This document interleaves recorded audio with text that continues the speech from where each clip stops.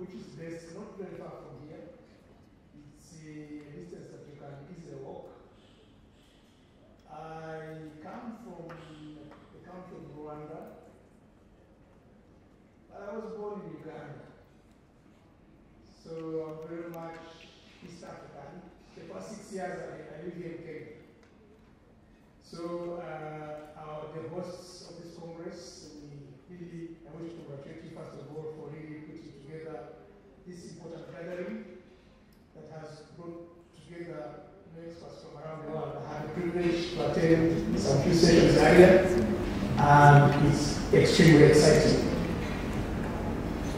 So let me start once again by extending my sincere appreciation to the organizers of this conference for allotting me this moment to contribute to this high-level meeting deliberating matters of global significance. Congratulations on the splendid efforts of putting together such a world-class event. I'm aware that this conference not only brings together people from different parts of the world, but also people of various backgrounds, academia, policy, civil society, etc. So I come to the conference bearing a hat with colors that connect several of these backgrounds from a personal level and the institution that I represent. So at a personal level, I come from a geomatics background, but I have worked in academia in our region and in Europe, as well as government. More prominently, I headed the Rwanda Natural Resources Authority for almost 10 years. So I have colleagues here from Makerere that we used to work together more than 25 years ago as young academics in the then Faculty of Technology. So I proceeded to do both my master's and PhD in the United Kingdom, where I worked as a research fellow at the University of Birmingham for about 4 years, before moving on to Rwanda to head the Natural Resources Authority that oversaw the sectors of mining, forestry, water resources, and land. Over that period of 10 years, I was also the chief registrar of land titles in Rwanda, where we helped to map and register all land in the country.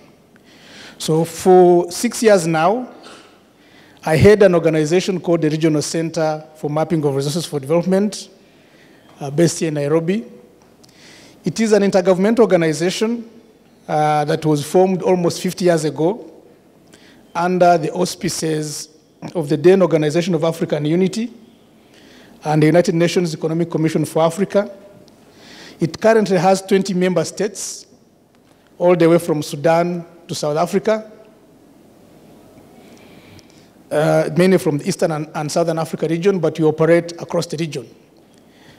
The institution also happens to be the secretariat of the African arm of the Global Geo, or AfriGeo, where we bring together all participants in the geospatial field across the African continent.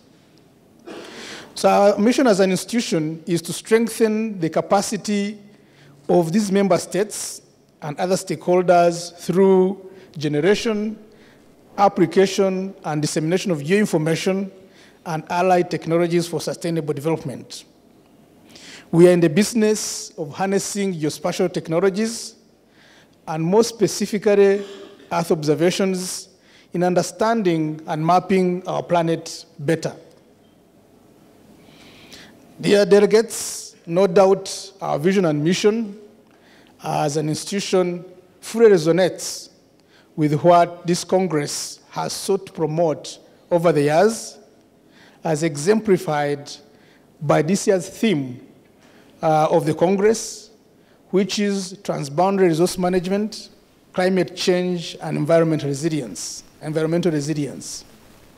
When you look at that important theme, which I wish to congratulate the organizers for selecting, the important facets that connect with what we do as an institution.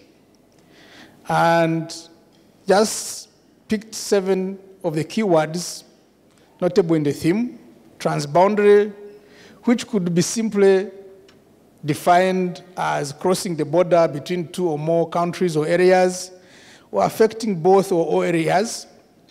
We have resources in there, which is a stock or supply, materials, human personnel, and other assets that can be drawn by a person for organization and systems to function effectively. We have an element of management, which refers to the process of controlling or dealing with, organize, operate, etc. We also have climate change, which could simply be referred to as a long-term shift in weather patterns, possibly due to natural or man-made activities. Then we have environment, which is the surrounding in which you operate. And finally, resilience, the capacity and ability to withstand or recover or spring back from shocks. The theme simply calls our attention to the realities of climate change that require, among other things, prudent management of transboundary resources to ensure the ability of communities, nations, and the planet Earth to withstand or recover from setbacks or shocks arising therefrom. The power of Earth observations and geospatial technologies in this endeavor cannot be overstated. We are privileged to live at a time when there are very powerful satellite-mounted sensors of all kinds in space, watching every centimeter of our planet, collecting data on all sorts of parameters with ever-increasing precision. The data collected ranges from the atmospheric conditions of temperature, precipitation, etc., to ground conditions such as ground cover, plant health, water quality, wildlife movements, land developments, etc.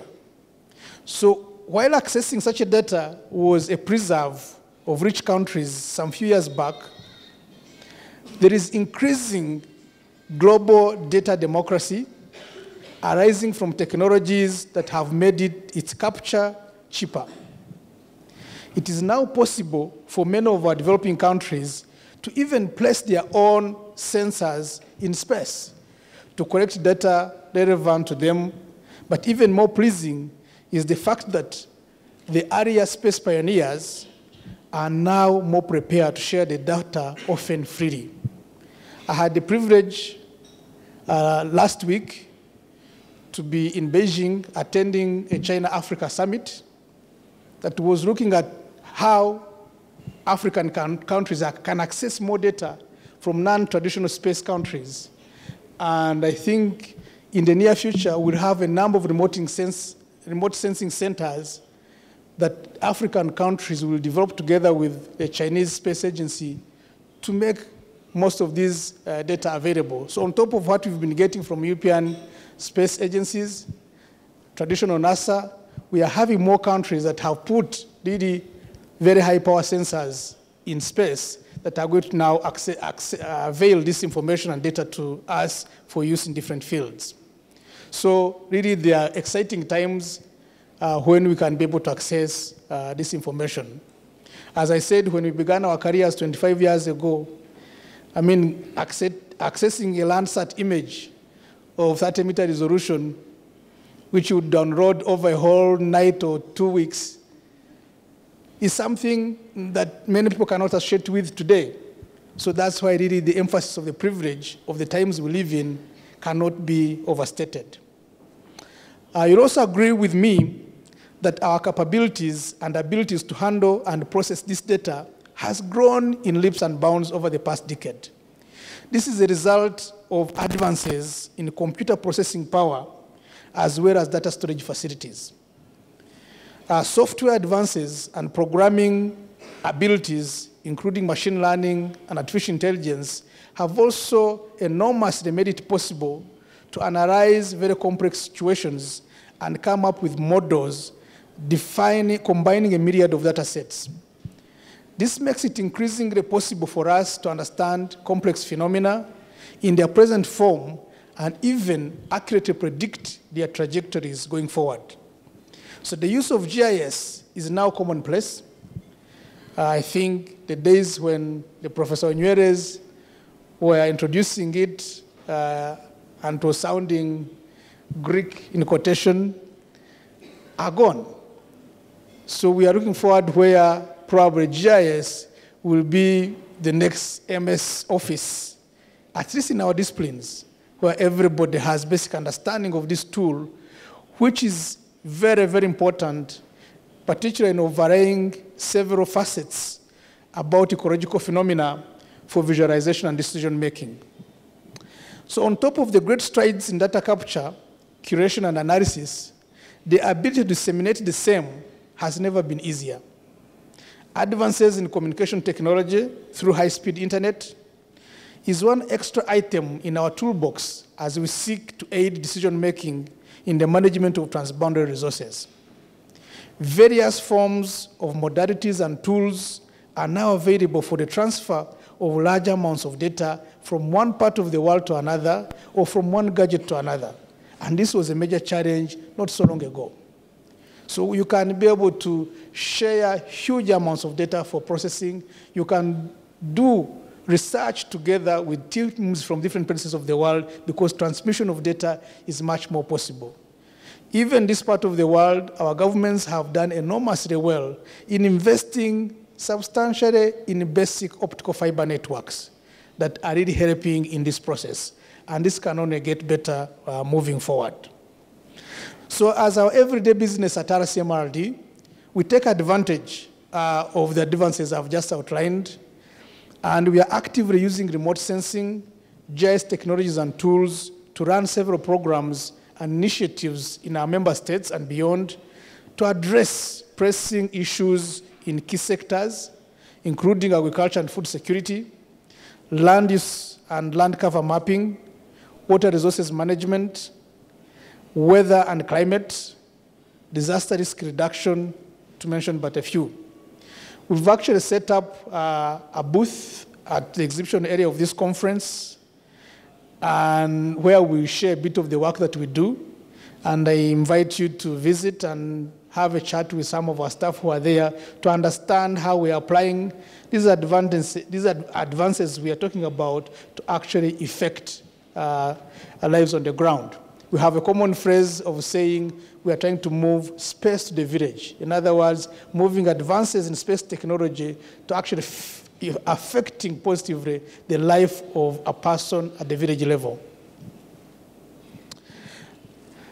So I hope you'll be able to share with our colleagues what we are doing from our booth. But having said that, let me just highlight a few examples of the works that are most relevant to this year's conference theme that RCMRD is undertaking in a number of countries. For a start, through the African Union, with the support of the EU, RCMRD heads one of the consortia implementing the GMES and Africa program that is using Earth observations in areas of land degradation, wetland monitoring, and putting together open source vector data.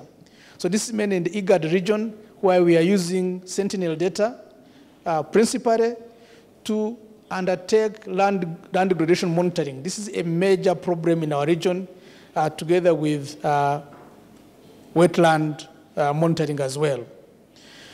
Through this program, tools to analyze and understand the phenomenon of land degradation that is a major issue in our region is being done in a number of countries. The same is underway with regard to wetland, to the vast wetland resources we are endowed with.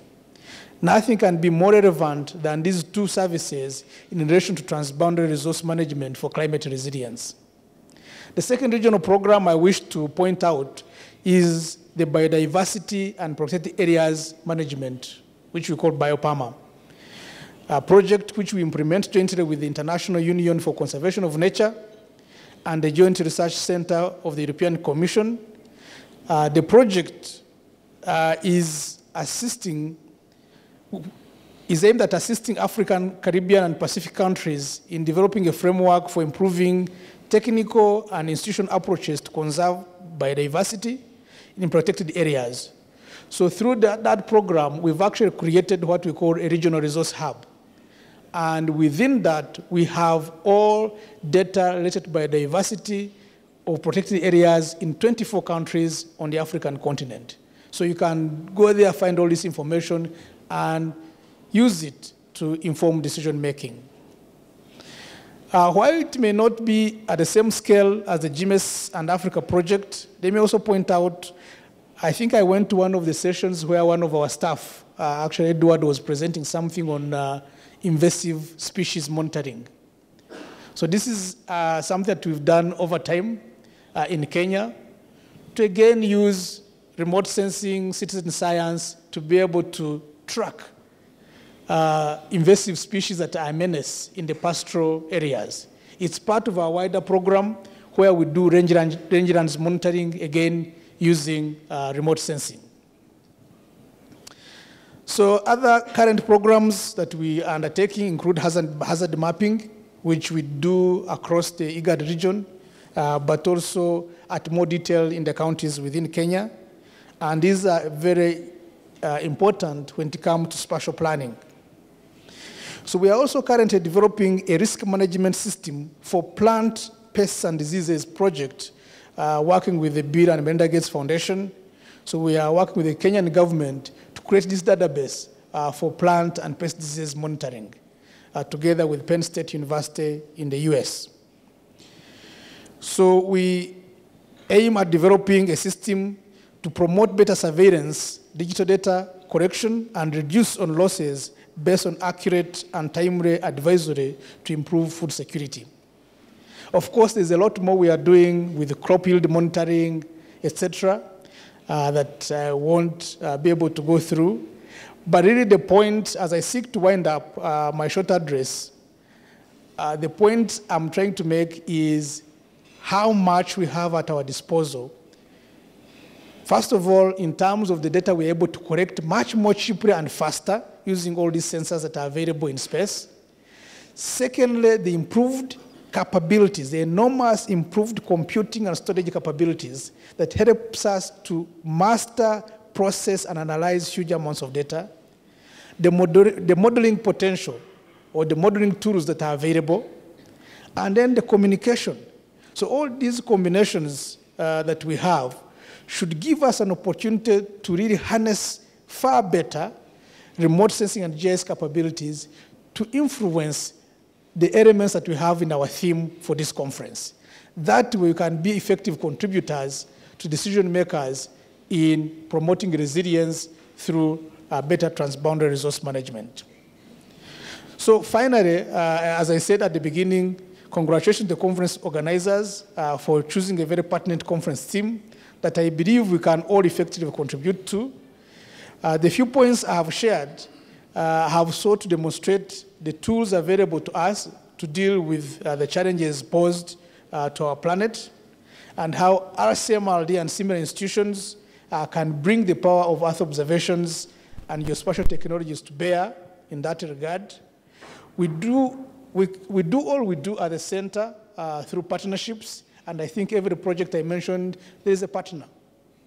So that's the other element that it cuts across, that whatever we do, partnerships, collaboration is absolutely important, because there is what I bring to the table, but there is a lot more that can be brought by others.